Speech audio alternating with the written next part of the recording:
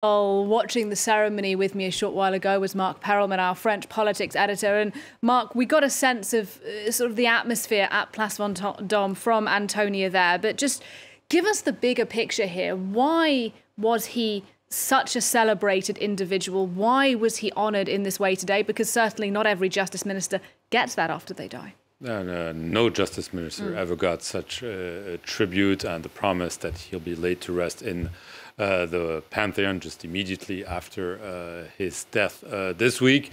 Yes, Robert Badinter is probably one of the last giants as a lawyer, as a politician, as a human rights activist in his way. And this is why there's a lot of talk about ethics, morals, and so on, because he made the fight to abolish the death penalty something that was deeply personal, but he made it into a major fight here in France, where he abolished the death penalty in 1981 as justice minister, despite strong, vivid, and sometimes personal opposition.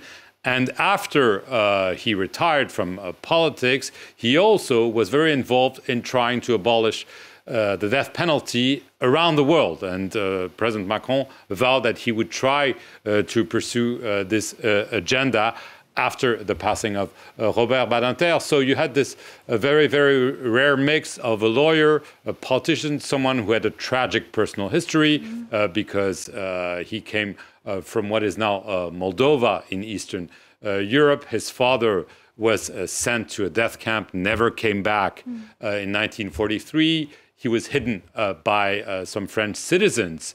So he saw both the dark side of World War II with his father being deported, but also the bright side with people saving his life, allowing him to become who he would become. So he was someone special. He was also married to Elisabeth Badinter, also a very well-known philosopher, advocate for women, very well known here in France. So they had this kind of gravitas.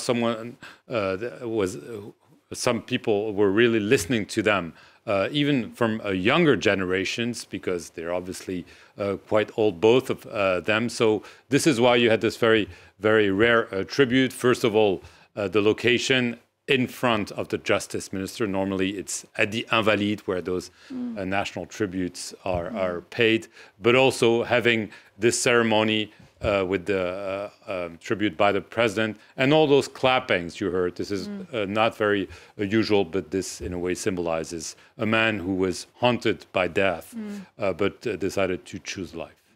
Quite an individual indeed. Thank you very much. Marc Perelman for us there, our French politics editor.